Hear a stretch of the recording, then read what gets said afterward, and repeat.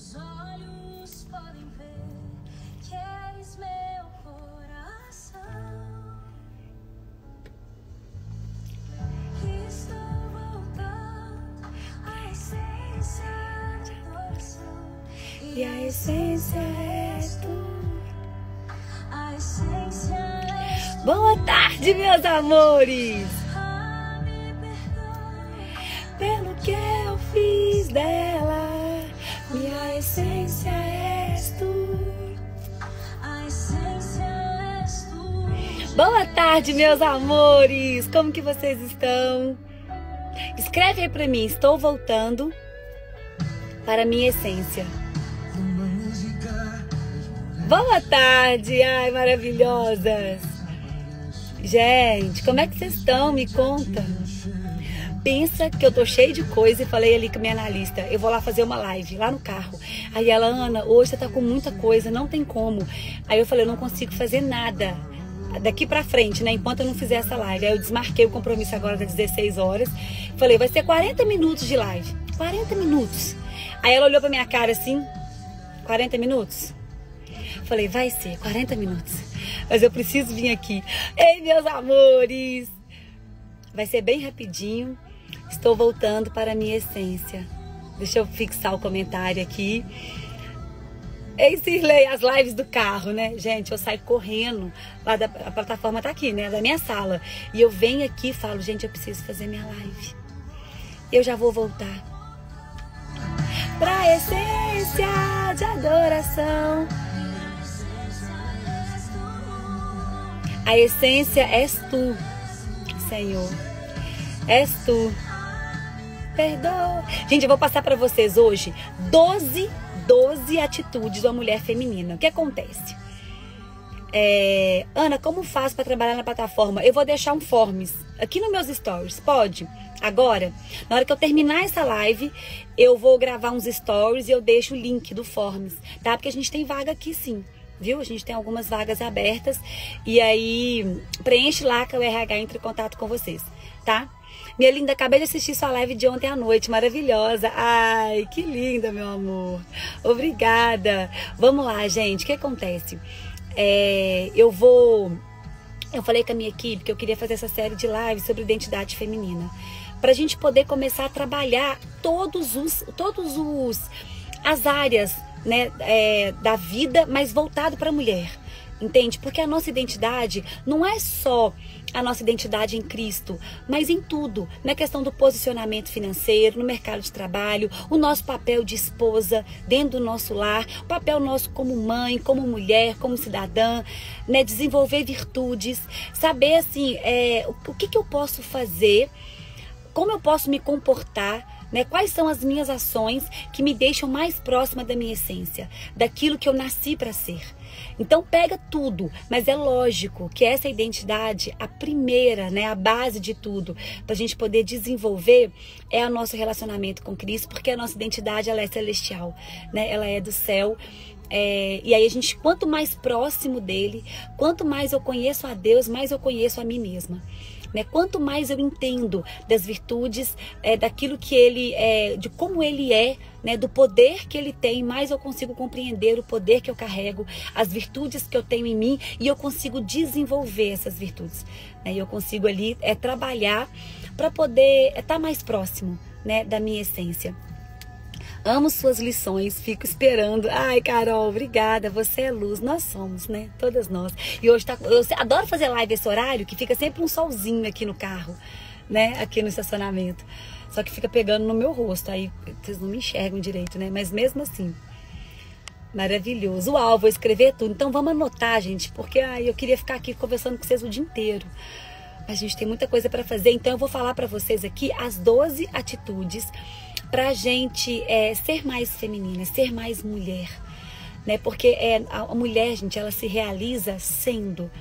Quando a mulher para de ser e começa a fazer, ela começa a sair do papel dela, né? Se eu começo a fazer algo para mostrar que eu sou mulher, sabe assim, se eu quero provar a minha existência, se eu quero estar ali sempre com objetivo, sempre com uma meta, fazedora, né, aquela que realiza, que vai na frente, eu começo a sair da minha essência de ser.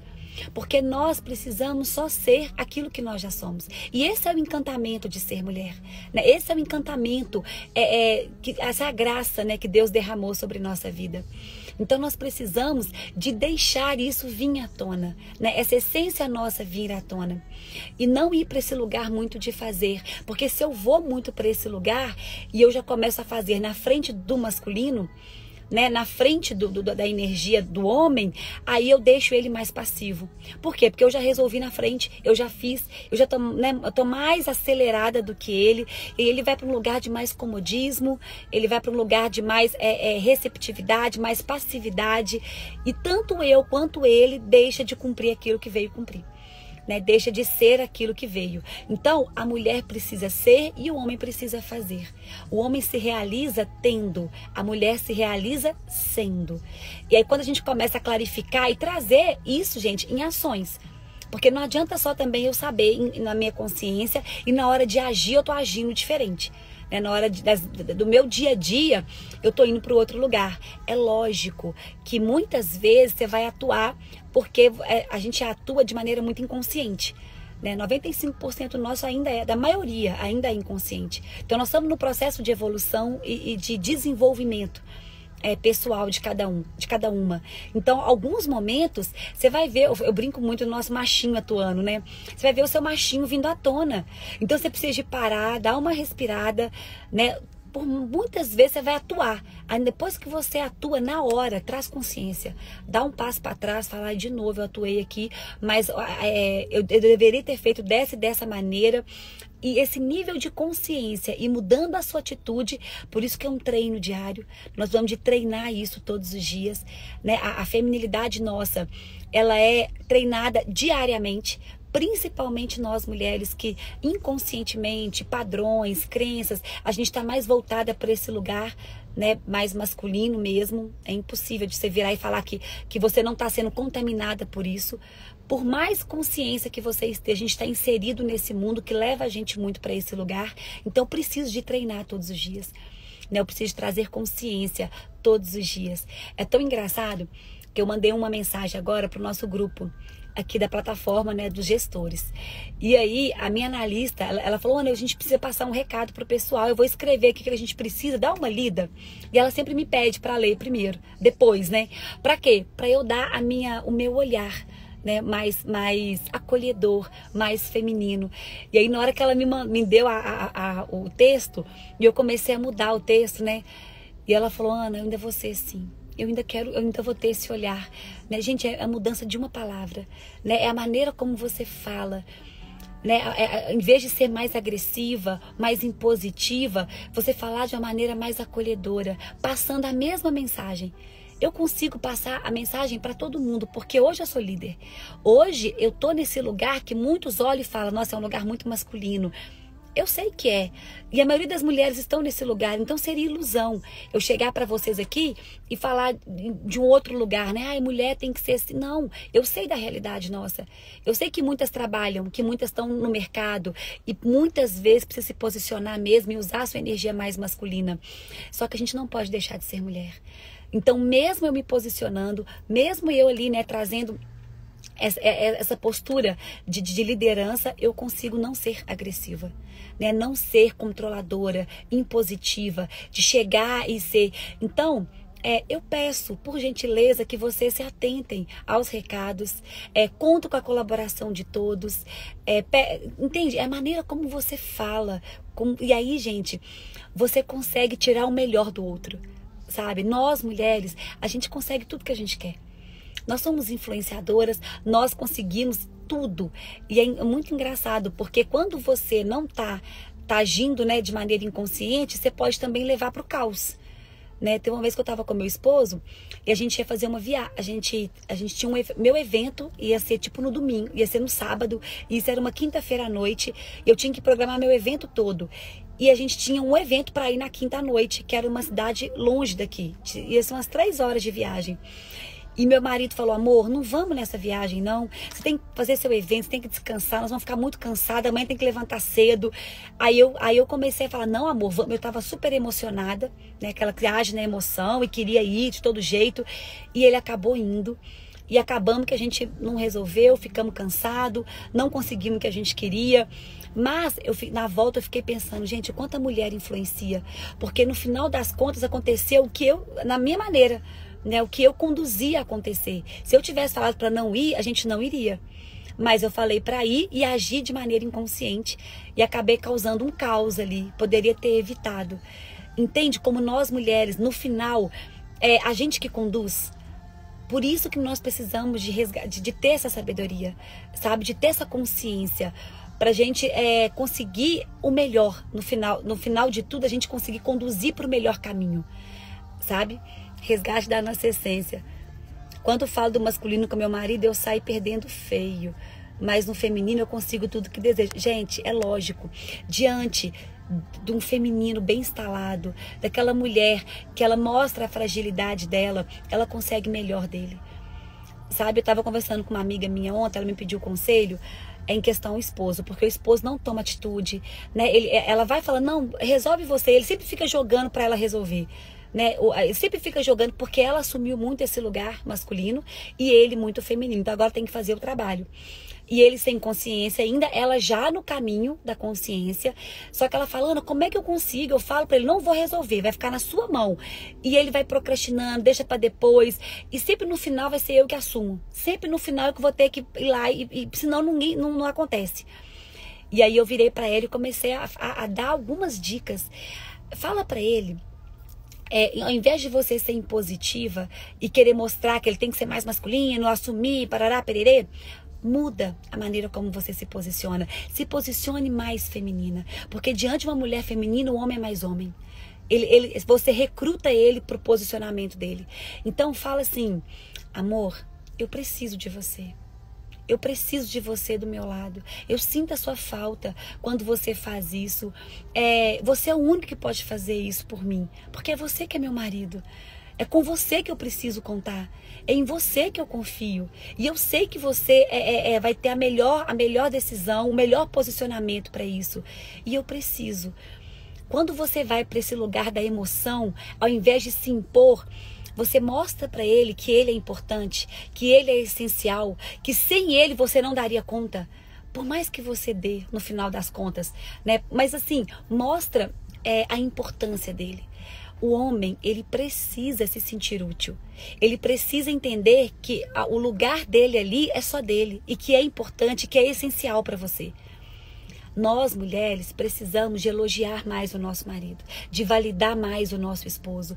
De falar, ai, Ana, mas ele só faz coisa errada. Ana, mas ele não tem como. Eu vou elogiar o quê? Se tudo é eu que faço. Gente, diante de Deus, deve ter alguma coisinha que ele faz que você pode elogiar. Só que a gente só olha para as críticas. A gente só olha para o que ele faz de problema, né? A gente só quer ali, ó, ficar ali igual um ferrinho de dentista, só criticando. Na primeira coisa que ele fizer que for bom, valide ele. Olha para você ver, o meu esposo, ele foi para Belo Horizonte. A gente foi junto a BH final de semana e ele tá lá. Essa semana, ele vai voltar amanhã ou depois de amanhã, que ele tem reunião lá. E aí eu mandei mensagem para ele hoje de manhã. Né, eu acordei e falei, amor, que dia que você volta? Eu tô sentindo sua falta, né? Te amo. E aí ele já mandou mensagem, meu amor, eu também te amo, vou voltar, eu ia voltar na sexta, mas acho que eu vou antecipar, vou voltar na quinta, também sinto.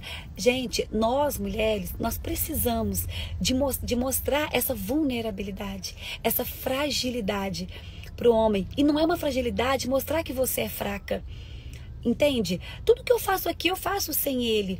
Mas com ele eu ia me sentir mais segura. E eu preciso mostrar isso pra ele. Que perto dele eu me sinto melhor, eu me sinto mais segura. Que eu preciso dele do meu lado. Entende? E isso você vai recrutar o melhor dele. Porque aí, gente, é como se o homem estourasse testosterona. Sabe assim? Ele falasse, nossa, ela precisa de mim, deixa eu ir embora correndo, né? Deixa eu ir fazer as coisas, porque sem eu ela não consegue. Ele tem que pensar isso. Né, que a figura dele ali, ele é essencial. Agora, muitas mulheres falam, não preciso de você pra nada, eu faço tudo sozinho. Ou então até fala com os filhos, né? Fala, não, filho, seu pai não faz nada, eu faço tudo aqui, preocupa não, né? E aí ainda fica desvalidando aquele homem. Por mais que seja na brincadeira, né? Ou ali, gente, isso você vai minando ele, né? Você vai deixando ele cada vez mais distante, sabe? E aí, por isso que nós, mulheres, precisamos de ter essa sabedoria de condução, né? Saber ali, de alguma maneira, tirar o melhor dele. Ai, Ana, mas é tudo eu. Eu sei. Mas pra que você quer provar que é você? Que ego é esse que você quer provar? Né? Que necessidade é essa de mostrar que você é mais melhor, que é mais poderosa, que é mais inteligente? Pra que isso? Quem a gente precisa, né, de mostrar isso, gente, não tá aqui na Terra. Entende? Por isso que quanto mais a mulher está preenchida desse amor de Deus, menos ela vai querer provar isso para as pessoas. Entende? Menos eu vou precisar da validação das pessoas. Menos eu vou ter ego e querer que todo mundo me olhe e que me elogie. Eu não vou precisar disso. Eu não vou ter essa carência afetiva. Porque essa carência já vai estar preenchida pelo amor de Deus.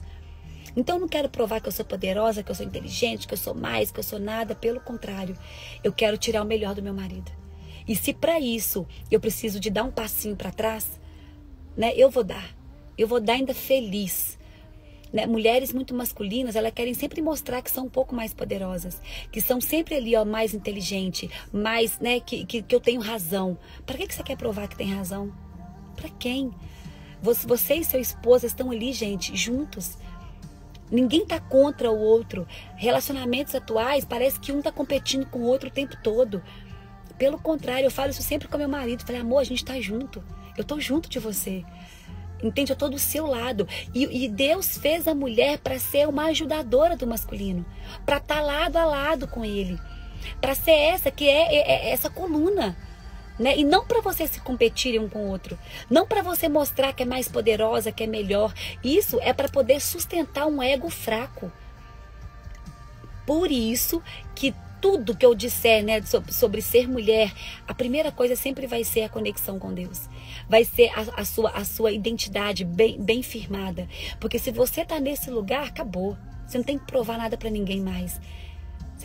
Aquele que você tinha que provar já está provado. Aquele que tinha que te validar já te validou.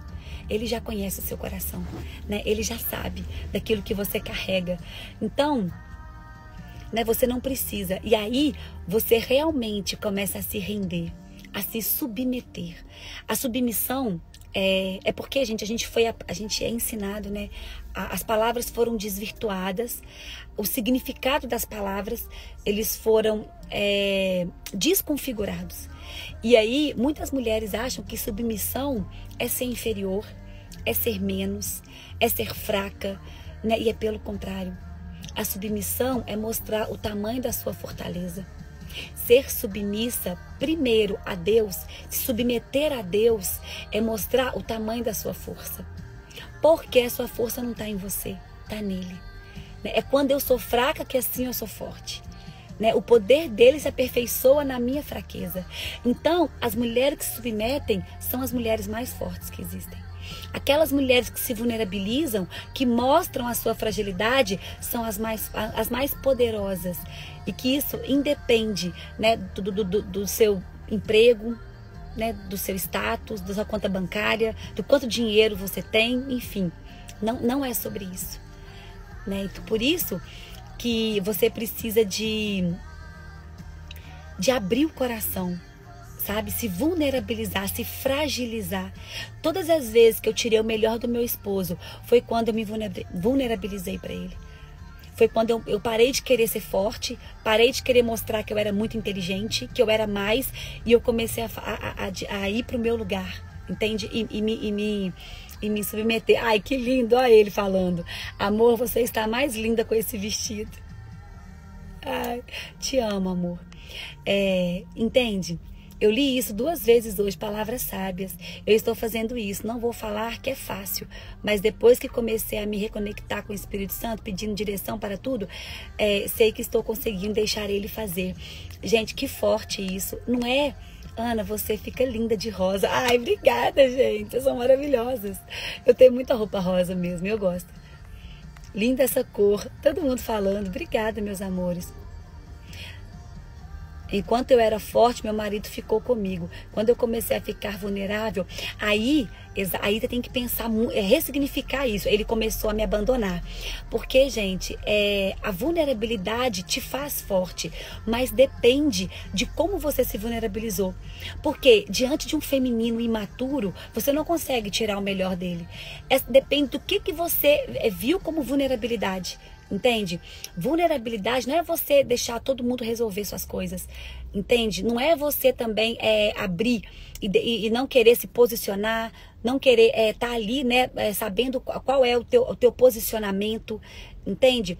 Vulnerabilizar aqui é você não querer ser a dona da razão, é você abrir mão da soberba. Entende? Tem muito a ver com humildade, tem muito a ver com fragilidade, que não quer dizer fraqueza.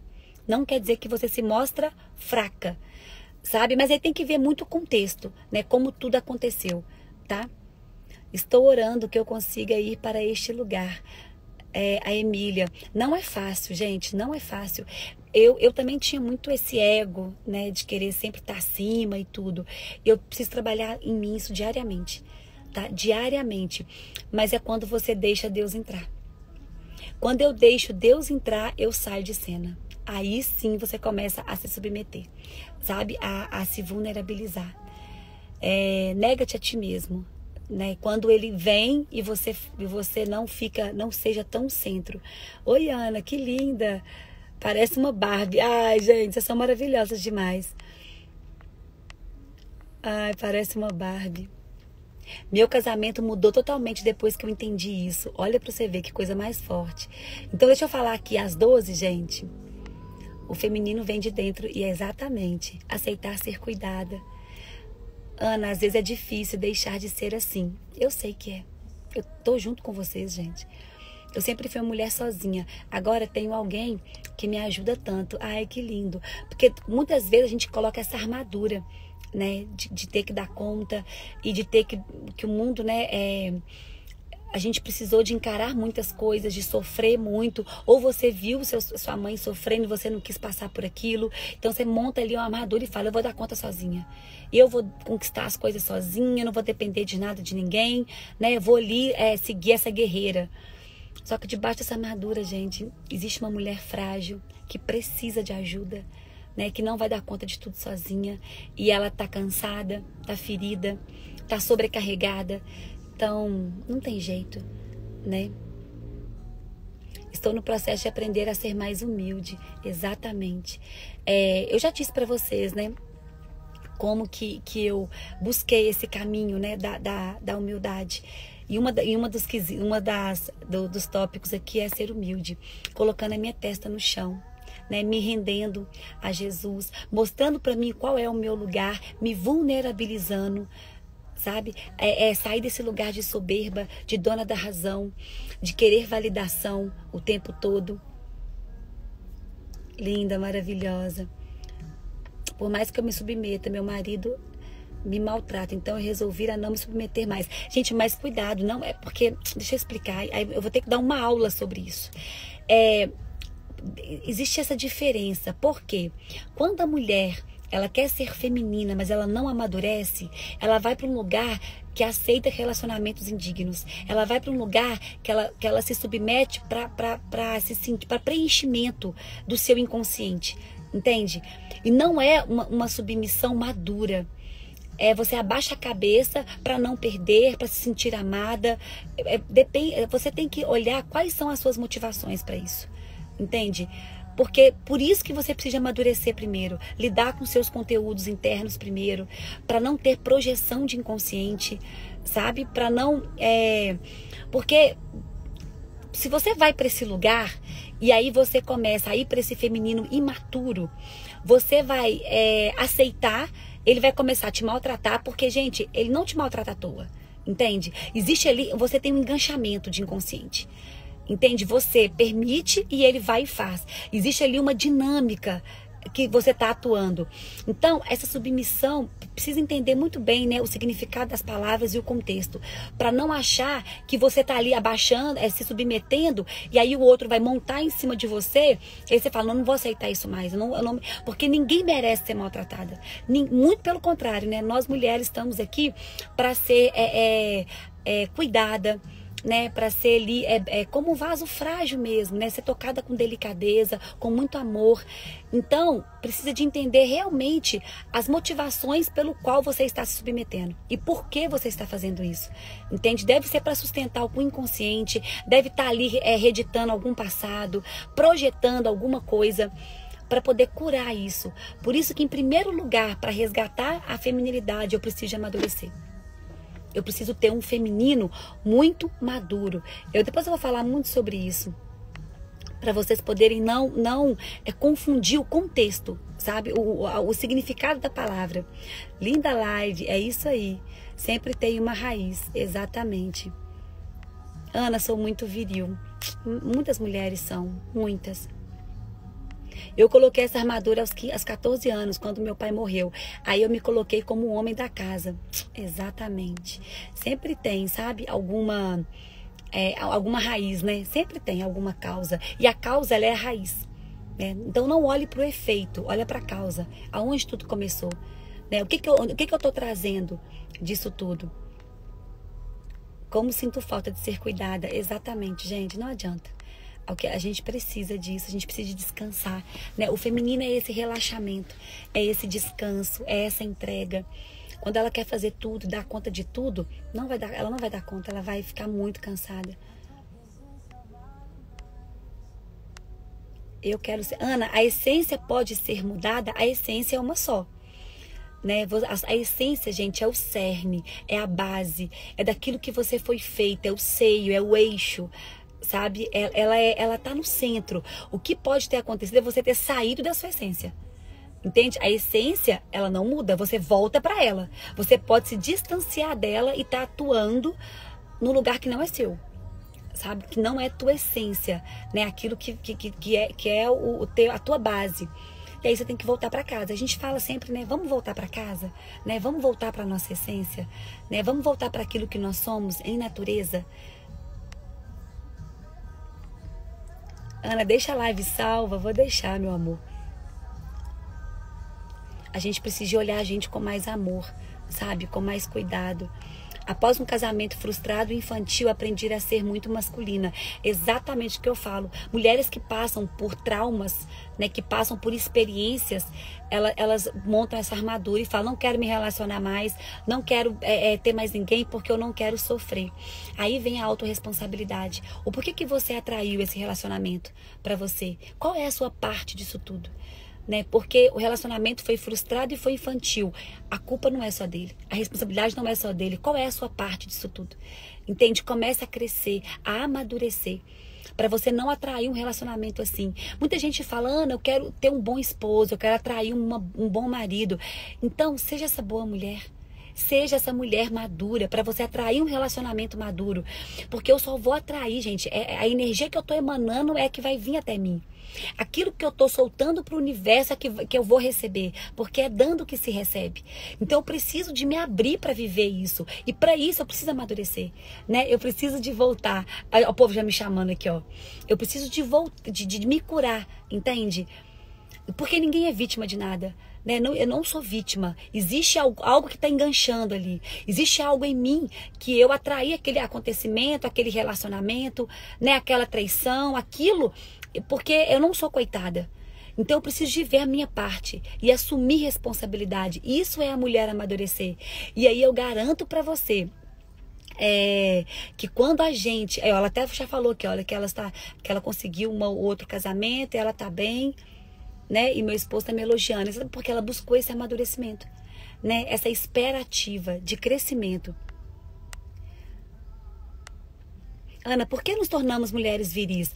Por causa de crenças, por inconsciente, por ideologia, por inconsciente coletivo, que você é contaminada, né, por discursos, pela sociedade, por dores, que vem, né, de padrão familiar também.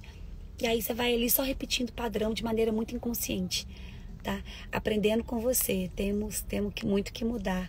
Ai, lindeza. Ana, faz uma live falando como ser mais feminina, sendo mãe solo. Falo sim, faço, vou fazer. Se permita. Ana, e quando estamos em frequência diferente? Isso tem sido bem desafiador. Eu sei como é que é, né? Quando você vai e o marido não vem junto, né? Você tá lá, você tá fazendo e ele ainda tá lá atrás, né? Começa a mudar. Começa a mostrar resultado, começa a se transformar.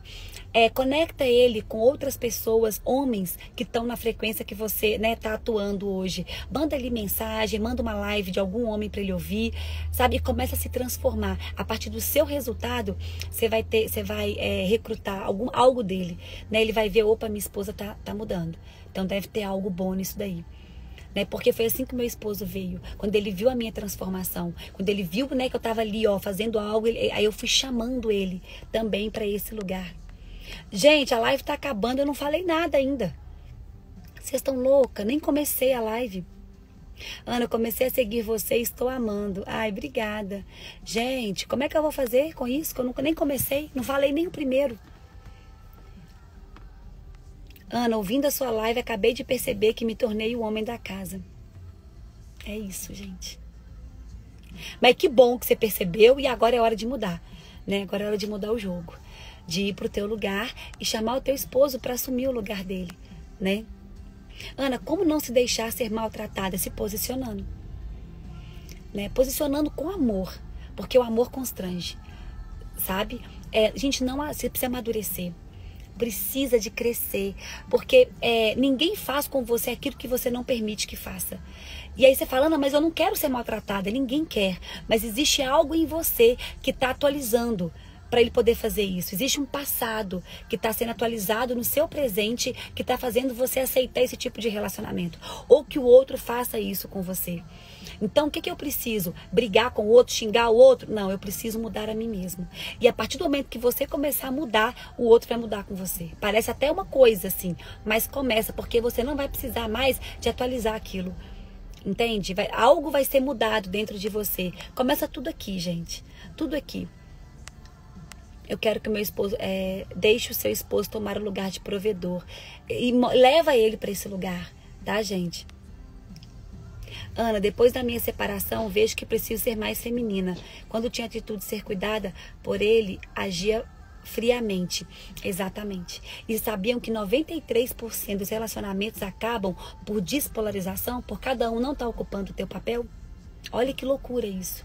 E aí você acha que o amor acabou, aí você acha que não tem nada a ver um com o outro mais, aí você acha que você só precisa ocupar o teu lugar. E aí depois que acaba você vê, né, o quanto a gente precisava de voltar para isso. Ana, passei por 4 divórcios e já estava sem esperança de ter um relacionamento maduro. E escutando você há um mês encontrei um príncipe. Estou vivendo um relacionamento que nem acreditava. Que lindo, Estela. É sobre isso, gente. Ana, tira foto e coloca nos stories. De quê? Ai, Jesus, o que eu falei? A roupa toda linda. Obrigada, meu amor. A live ficará salva, sim. Também quero, vou fazer, né, de mãe, porque a maioria das pessoas são assim, né, a gente tem muita mãe que tá cuidando do filho e tem que ocupar esse lugar, né, gente, mas você não consegue ser mãe e pai. A energia masculina mesmo, a referência masculina, se você quiser dar essa referência masculina sendo mulher, você vai dar ela distorcida pro seu filho. Então, precisa colocar alguém ali para ser essa figura masculina, essa referência masculina. Ou um avô, ou um tio, ou um professor de jiu-jitsu. Coloca ele ali no judô, sabe? Coloca seu filho em lugares que ele vai acessar essa energia masculina que não é sua, que você não vai ter como dar. Senão você vai dar ela distorcida, tá? Não tem como. Laje, ai, manda para ele. Meu esposo está percebendo e ele está mudando. Que lindo. Ana, até doente, que ele começava a fazer carinho e eu não queria. A gente se fecha, né? Ana, sou muito independente, mãe solteira, tenho dificuldade em me relacionar. Exatamente. Porque falta o feminino. O feminino é relacionamento. O feminino é essa abertura, né, de entrega para poder viver. Então falta isso. Gente, não consegui nem começar. Todo mundo vai fazer uma de noite, fazer uma amanhã. Até meu marido está gostando de te ouvir. Ai, que linda. Ontem, eu encontrei com uma menina ontem, né? Uma mulher, que ela falou que foi o marido que me levou, que me mostrou pra ela. E aí ontem eu encontrei com ela aqui em Alphaville, ela ligou pro marido de vídeo pra falar que tava do meu lado. O marido, você escuta ela. Gente, foi muito legal. Deixa eu falar aqui, eu vou falar 6 agora e depois eu falo as outras 6, tá? E aí, depois eu tenho que responder. Eu vou abrir uma caixinha de pergunta pra responder. Né? Ana, e quando o marido é parado? Vou fazer uma live disso, gente. Como a gente ativa a masculinidade. Eu já fiz uma live sobre isso. Como ativar a masculinidade do esposo. Tá aí pra trás, eu acho. Ou então deve estar na plataforma. A gente deve ter subido pra lá. Né? Tá lindo essas vestes. Ai, gente, eu já tô de vestido. Né? Eu amo. Então vamos lá, gente. A mulher, para ela poder estar exercendo a sua feminilidade, eu vou falar aqui algumas coisas que são primordiais. Ana, mas é difícil me conectar com isso. Eu sei, mas traga só consciência. Então, se você não tá vendo você neste lugar, porque algo precisa de mudar. Atitudes suas precisam de mudar. A maneira como você olha para a vida, né, precisa de mudar. Então, primeiro, ter fé e confiar em Deus. Ana, eu não tenho muita fé, eu não confio em Deus. Gente, a gente só consegue se render àquilo que a gente confia. Eu só consigo me entregar para aquilo que eu realmente confio. Então, eu nunca vou me abrir e me revelar para alguém que eu não confio, que eu não tenho ali, né, aquela segurança. Então, muita gente não se rende a Deus, não se entrega porque ainda não confia. Comece a estreitar o seu relacionamento. Comece a aumentar a tua fé e a confiar para você ir para esse lugar, né, de total rendição, de total submissão. E saber, gente, que Ele é que vai na frente. Entende? Eu sei que é difícil, né, de confiar 100%, de falar, olha, tá tudo ruim, mas eu confio em Deus. A mulher virtuosa, ela tem essa confiança. Ela sabe que pode estar tudo desmoronando, mas ela confia em Deus. E ela sabe que Ele é bom e que tudo vai cooperar para o bem no final. Então ela consegue dar essa estrutura para tua casa, para o teu marido, para tua família. Ela é essa coluna, porque por mais difícil que esteja, ela tem fé e ela confia. Ana, mas eu não consigo estar neste lugar. Então busque esse lugar com todas as suas forças. Comece a aumentar as suas orações, comece realmente a se render, a falar, Deus, eu preciso de aumentar minha fé. Eu preciso de confiar mais. Eu preciso de entregar mais. Para de querer dar conta e querer ter o controle de todas as coisas. Começa a confiar. E quanto é difícil viver na dependência de Deus. O quanto é difícil, gente, de viver realmente confiando e entregando. Sabe? Busque este lugar. Para você conseguir ser essa mulher, tá? Segundo, leveza. Mulher, se você não é leve, se você não tem um sorriso no rosto, se você não é essa presença agradável, busque ser. Ai, Ana, mas eu fico sempre irritada, sempre cansada, eu tô sobrecarregada, eu não consigo ser leve porque eu tenho que dar conta de tudo sozinha. Como que eu busco isso? Primeiro, começa a sorrir sem querer sorrir. Ana, mas é muito difícil. Começa, vai por mim. Ana, tá difícil hoje. Faz assim, ó. Começa a sorrir mesmo sem querer. Fala, gente, a Ana me falou que eu preciso sempre estar com uma leveza, um sorriso. O que está me tirando essa leveza? O que está me tirando a alegria da minha vida? Esse estado de felicidade. E aí começa a anotar. Olha, o medo de não dar conta. O que está me tirando tudo? Você vai ver que tudo você vai buscar no primeiro, lá em Deus. Né? Porque o verdadeiro amor lança fora todo medo. Você precisa dessa leveza. Tá? Por favor, busque isso. Gente, ninguém dá conta de mulher reclamona, de mulher agressiva, de mulher com cara fechada, sabe? Aquela mulher que você chega perto, parece que ela é ríspida, né? Ela é seca, ou então tá sempre ali, muito objetiva, muito prática. Você não consegue relaxar na presença dela, você não consegue, né? Você não tem ali uma coisa gostosa, entende? Então busque isso, seja essa mulher que leva leveza para os lugares. Outra, saiba ser paciente. Ah, isso é tão difícil. Desenvolver a virtude da paciência, principalmente no relacionamento, né? Porque você não tem paciência nem com seu marido, nem com seus filhos. Sabe aquela mulher sempre ansiosa, que quer fazer tudo sozinha, que não espera o outro fazer, que vai lá e faz na frente? Gente, ative essa paciência. Peça a Deus, Deus, por favor, me ajuda. Eu preciso ser mais paciente. Eu preciso aprender a esperar. entende? Essa espera dessa entrega. Aí desenvolva essa virtude da paciência. E tem pessoas que chegam na nossa vida só para poder fazer a gente desenvolver essa virtude. Respira.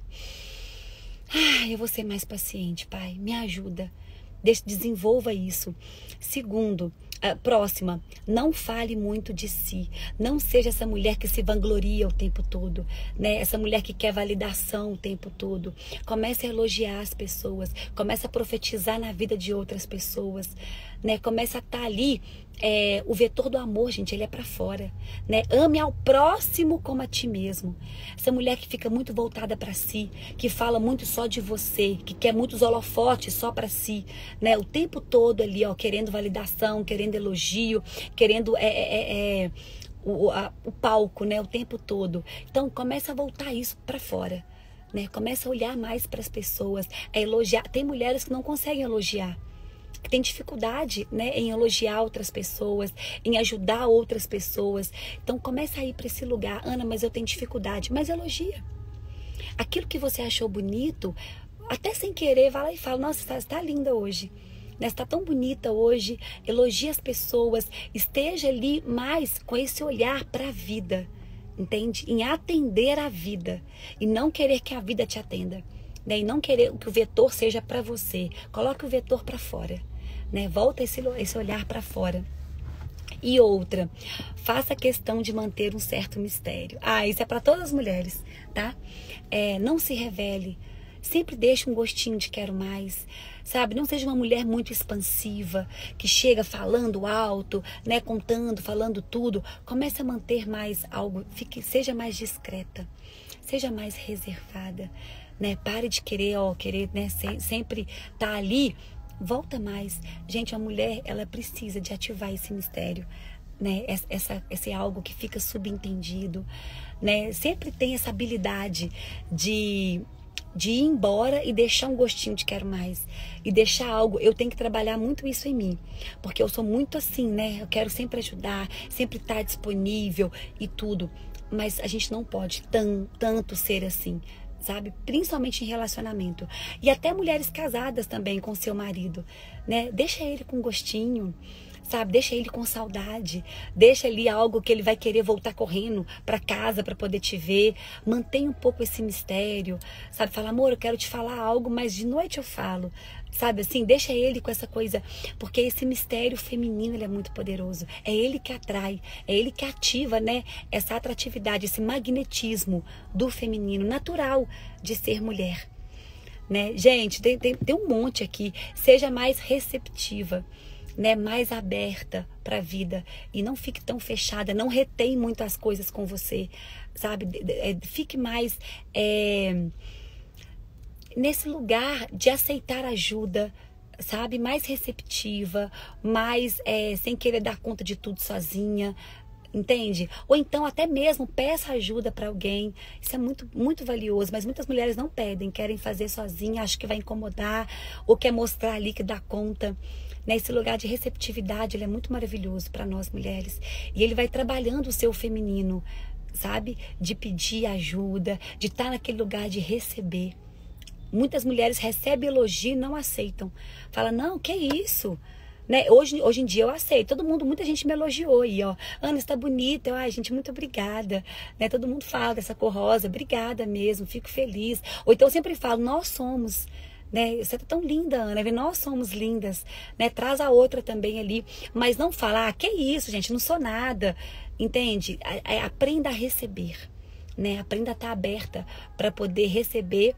E tá nesse lugar mesmo, né, de receptividade. E a receptividade não é só receber, mas muitas vezes receber e transformar aquilo em algo melhor e devolver para o mundo.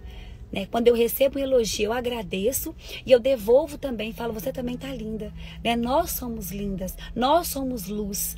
Né? Você também é. E devolve aquilo melhor também. Aceita, recebe, transforma e devolve para o mundo melhor. Né? Isso sim é ser receptiva. Tá? Não é também só não só ficar, entendeu? Com a gente. Nossa, vou buscar essa live. Ai, gente, estou aqui terminando de ler o seu livro. Ai, que linda! ter fé e confiar em Deus. Exatamente. Aumenta a tua fé, né? Os filhos, as filhas são movidas pela fé. A gente não tem como agradar a Deus sem fé, sem confiar naquilo que os nossos olhos ainda não veem, né? Sem querer tá tudo ali, ó. Ser igual São Tomé, só acredito vendo, só faço se eu tiver no controle, né? Começa a entregar mais, desapega, confia mais. Fala, Deus, eu quero viver na sua dependência. Eu quero experimentar e confiar em Ti, né? E aí estejam preparadas realmente para desapegar, para poder confiar, viver na obediência, né? Amém. Ele estará aqui o tempo todo, exatamente. Juntas somos mais fortes. Eu sou sempre essa que está esgotada. Precisa descansar, precisa relaxar, precisa, né, de algo. Gente, tenha algo que ative a sua energia vital, sabe? Tenha algo que faça, que realmente te dê ali um encantamento, um contentamento com a vida.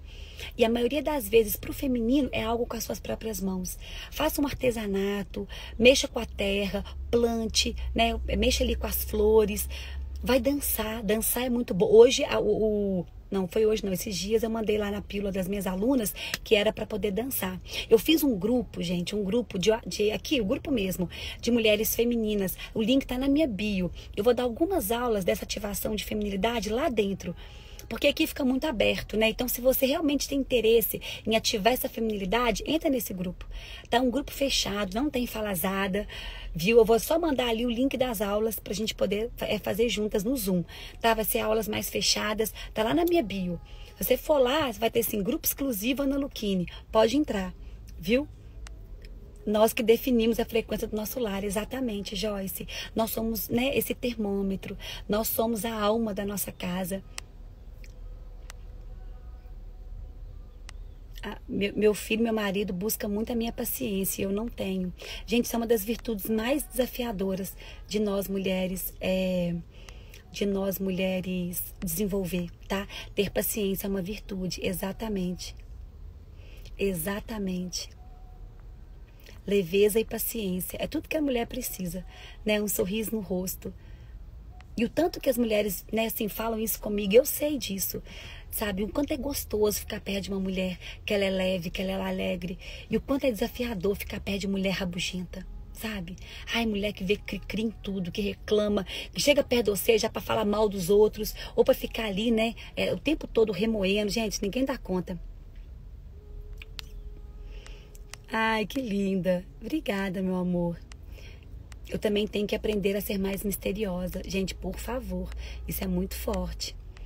Adorei essa.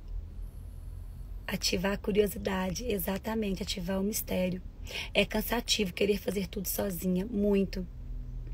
Ah, meu pai tá aqui na live. Ana, estou como sempre ligado nas suas lives. Ótima palestra, meu pai é maravilhoso demais. Ei, pai, benção. Eu carrego tudo nas costas, tá vendo? Eu sei como é que é isso, gente. Não é fácil, não.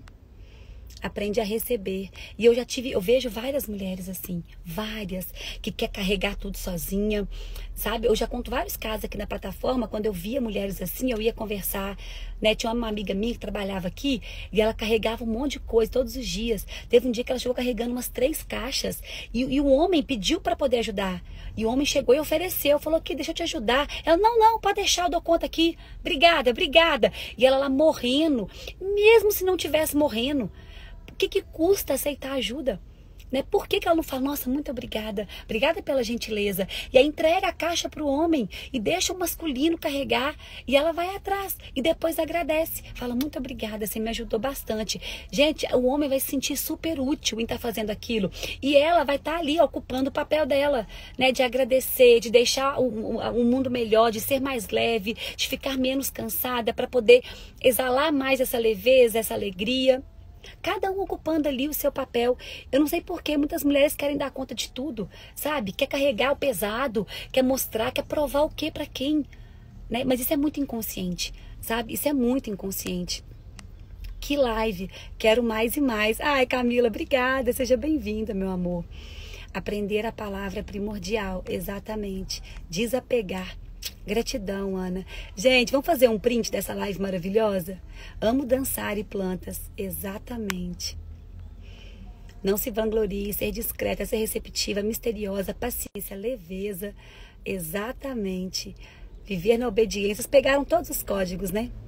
Ana, quando começa? Quando começa o quê, gente? Ai, Jesus, que não sei. Já tá, eu falo, né? E depois não lembro. Que eu tô lendo as perguntas aqui depois. Gente, vamos fazer um print? Manda essa live para todas as mulheres que precisam ativar a sua identidade feminina. Manda para todo mundo. Posta agora e fala, mulheres, assistam para poder serem mais mulheres. Né, que o mundo precisa. Que a gente ocupe mais o nosso papel. Né, que a gente ocupe mais o nosso lugar. Vamos fazer um print? Foi? Ai, gente, amo vocês. Amo vocês, amo vocês. Vou fazer, amanhã eu termino essa live, tá? Com as outras. Ensino meus filhos a carregarem sacolas. Que lindo. A gente não quer passar a fragilidade e acaba se dando mal. Exatamente. Sendo que é quando nós somos frágeis que a gente recruta o melhor do homem, né? Que a gente deixa ele ocupar o papel dele. E para de ocupar esse lugar. Eu sou ligada no 220. Ô Mari Vania. Mari, eu também sou. Preocupa não. Mas eu aprendi a resgatar minha feminilidade. Né? Eu sou essa mulher também, que gosto de, né? Sou muito ativa, gosto de fazer as coisas acontecerem, mas eu consegui ir para esse lugar de resgate da minha essência. Então não tem problema você ser essa mulher mais, né, assim, que gosta de fazer as coisas e tudo. Só resgata a tua essência. Sabe? Você não precisa de tirar isso, mas você precisa de fortalecer o seu feminino. Só fortalece a tua essência e continua, porque, né, tem muitas mulheres que falam, nossa, Ana, mas eu tenho isso, né, de querer fazer e tudo, tá ruim? Não, não é ruim, pelo contrário, né, você consegue ali fazer muitas coisas, colocar as coisas em movimento, e isso é muito bom, mas não deixa de ser mulher, né, não vai para um lugar muito ríspido, muito viril, sabe, muito controlador. Não tem problema você ser assim. E vai voltando também. Tem o seu momento de relaxamento, de respiro, tá? É o nosso machinho, exatamente. Já passou tão... Gente, passou muito rápido. Live cheia de sabedoria. Obrigada, meu amor. Meu irmão me mandou sua palestra no YouTube. E acredita que coloquei um pouco em prática o que você ensinou. E o homem ser homem, muita coisa já mudou. A Carol, gente, muda mesmo. É impressionante. Quando a gente vai para o nosso lugar, o homem começa a ser mais homem. É impressionante isso, assim. É porque é energia, né? Tudo é energia. Não tem jeito. Gratidão, Ana. Obrigada, meus amores. Amanhã eu volto, tá? Linda, como sempre. Todas nós. Obrigada. Gratidão pela sua vida. Obrigada. Gente, amo vocês. Preciso descobrir a minha identidade. A essência de mulher é incrível. Vamos voltar para nossa essência, né, gente? Já passou da hora. Estamos voltando, estamos voltando. Tarde repleta de aprendizado. Gente, nossa, 7h10, 5h10, 17h10. Beijo, meus amores. Amo vocês. A live vai ficar salva, tá? Eu acho que em 24 horas, que depois a gente vai subir ela pra plataforma. Mas assistam, manda pras pessoas, compartilha com as amigas. Aqui, ó, tenho compartilhado com sobrinha, com a filha, com a irmã, com as amigas. Que lindo! Quem falou isso foi a Fabiola. Que lindo, Fabiola. Você é luz, te amo, Ana. Ai, gente, também amo vocês. Amo estar aqui. Sou sua maior fã. Ai, sua linda. Depois eu quero conhecer vocês, hein, de perto. Beijos, gratidão. Obrigada, gente. Amo vocês. Tô ansiosa para a aula de amanhã. As minhas alunas. Amanhã a gente começa a próxima tríade, né? Tríade profissional. Vai ser muito forte também. As minhas alunas estão aí, ó. Firme e forte. Tô te seguindo no YouTube também. O YouTube tem muita aula minha lá, né? Tem muita aula também. Beijo, meus amores. Amo vocês. Beijo, beijo. E até amanhã. Até amanhã. Eu tô aqui sempre, né, gente? Até amanhã. Amo vocês. Beijo.